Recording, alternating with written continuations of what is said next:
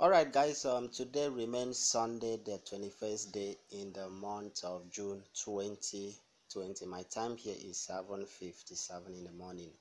So wherever you are, good morning, good afternoon and good evening, depends on your location at this time of the day. Just like I in my previous episode I told you guys that a lot has happened in Nigeria. For me, I really don't know if uh, they are entertaining. I really don't know how it is, but for me, it's also heartbroken that a country of about 200 million people is facing such a shame and disgrace internationally. Okay, for those of us that is really familiar with international relation or international relationship, whichever one, I want you guys to tell me what is really going on. Okay, let me just give you what I'm talking about. That armed men, okay, armed men break into Nigerian High Commission in Ghana, and guess what they did? They demolished the apartment. All right, I'm going to give you background details of this story. Before then, don't forget to subscribe. Okay, this is what we do here. We give you trending news, breaking news, what is going on across Nigeria and other part of Africa. Okay, so let me give you the background details of the story.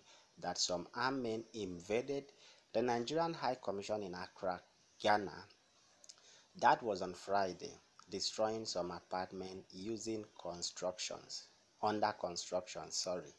So the affected buildings were reportedly being constructed to house the staff and visitors. A Ghanaian businessman had accused the commission of encroaching on his land.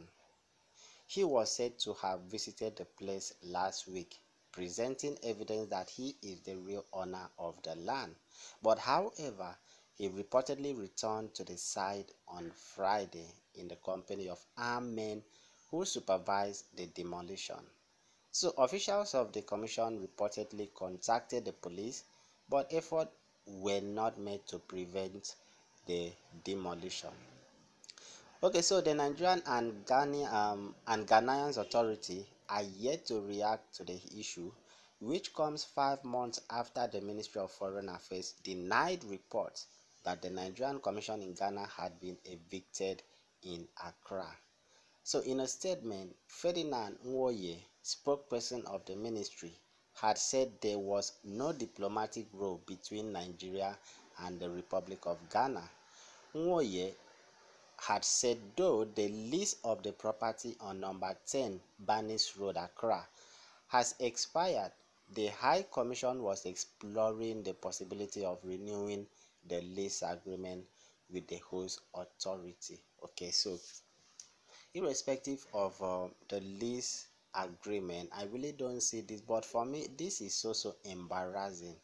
Okay, this is embarrassing because even if this is my own opinion, the reason why I'm saying is embarrassing is if there was alternative, or if there was another provision, or if there was provision being made, okay, for a new high commission before the demolition of this one, it would have been a different case. All right, it would have been assumed that the high commission building has been moved to a new site or a new apartment, but there is nothing like that. There is no story concerning that. So we are waiting for the reaction of Nigerians, okay, Nigerian High Commission on this.